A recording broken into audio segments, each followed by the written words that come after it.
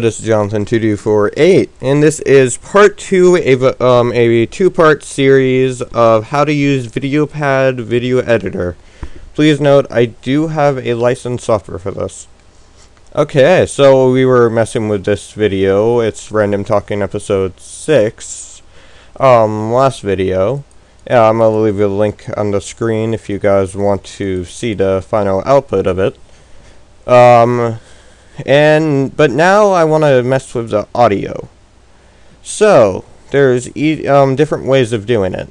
I can actually use this record audio right here. Recording,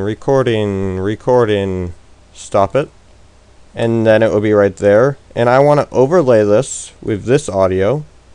Oh wow, that is just okay. Other things will be bigger.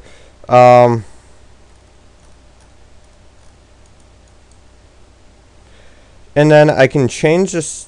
Oh wait, that's not the right thing. Sorry about that.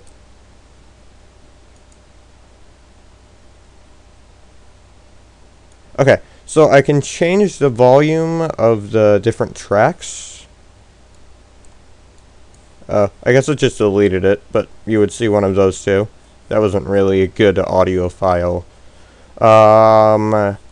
And then I'm going to show you actually the main reason I made this video, the more advanced stuff. So, add sound effect. So, for like the theme song, I had to add a more gain to it, so it or amplify. So it'd be louder. You can do up to 400, and it just pretty much makes it louder, or it makes it so soft. Cool, right? So I'll make it as loud as possible. Apply, and now that's gonna be okay. That is really loud.